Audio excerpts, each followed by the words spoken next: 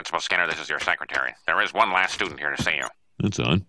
I don't have a secretary. Or an intercom. But send him in. Ahoy there, Dean. I understand you're taking suggestions from students, eh? Well, me and my fourth form chums think it would be quite corking if you'd sign over your oil well to the local energy concern. Mr. Burns, it was naive of you to think I would mistake this town's most prominent 104-year-old man for one of my elementary school students. I want that oil well. I've got a monopoly to maintain. I own the electric company and the waterworks, plus the hotel on Baltic Avenue. That hotel's a dump and your monopoly is pathetic. The school's oil well is not for sale, particularly to a black-hearted scoundrel like yourself. I see. Then I'll just have to attack you. I must have that oil.